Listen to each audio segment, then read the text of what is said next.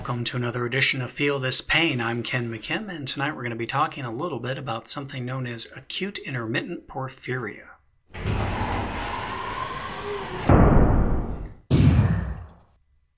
So what is it? Well, acute intermittent porphyria, otherwise known as AIP, is a genetic disease that is inherited from one parent.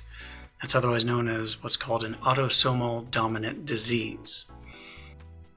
AIP is just one of 4 kinds of acute porphyrias, but of those 4, it is by far and away the most common kind. Now, all 4 of these porphyrias share certain characteristics, including the overproduction and buildup of chemicals, which are called porphyrins. Normally, that's not a big deal. You have porphyrins naturally in your body.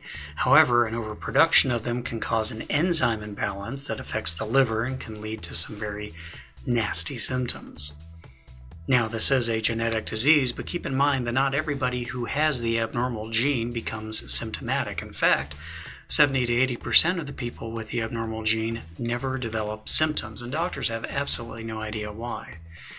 And as you might guess, women are more likely than men to become symptomatic in the first place. And again, doctors have no idea why. They suspect it might have something to do with hormones, but it's really theoretical at this point as to what the reason might be.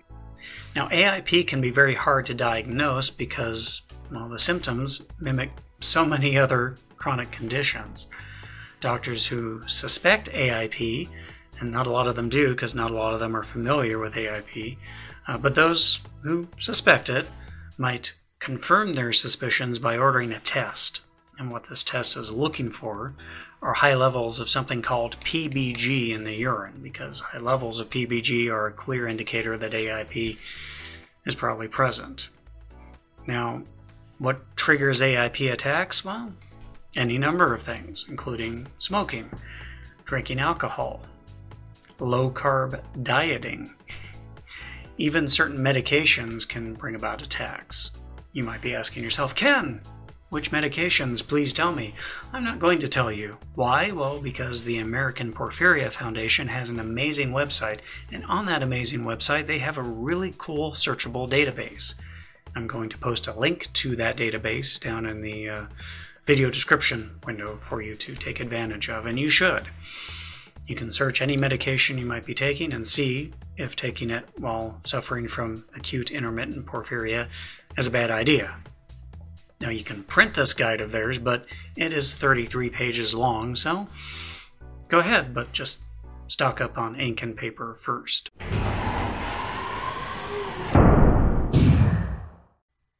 As far as treatment options, again, strangely enough, a diet higher in carbs than protein can help lessen the frequency and intensity of AIP attacks.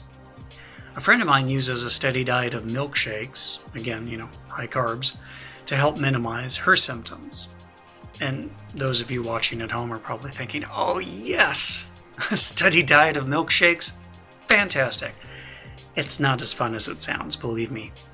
Tasty milkshakes do not in any way compensate for the havoc that this disease causes in the lives of the people who suffer from it.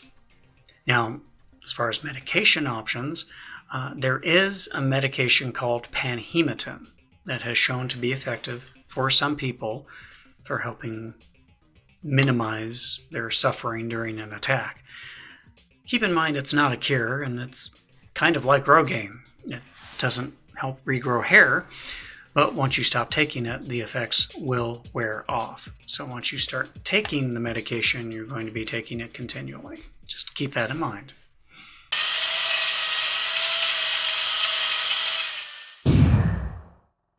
So how does it feel?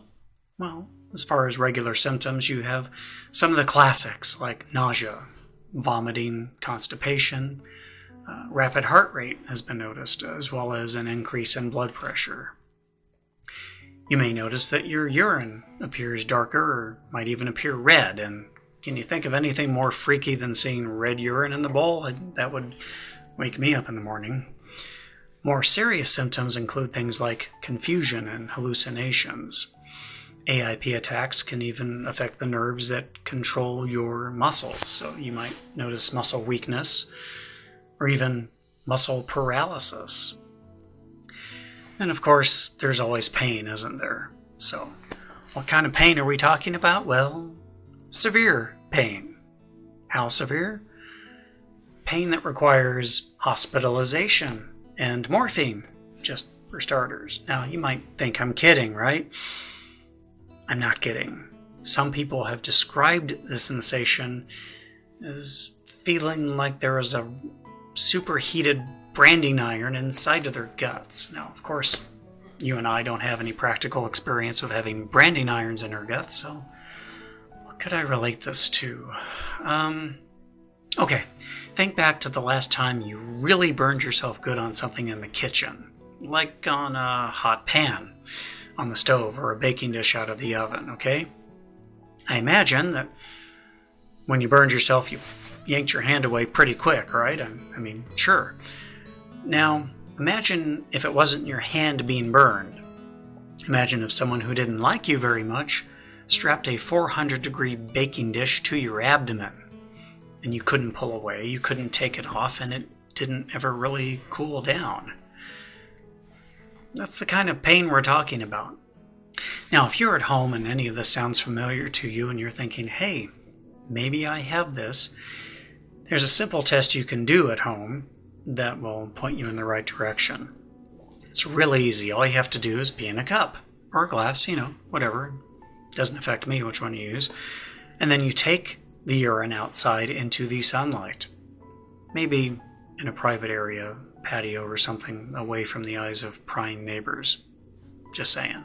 Anyway, if the urine then darkens as a result of exposure to the sunlight, you might be onto something, and you may want to talk to your doctor about AIP sooner rather than later.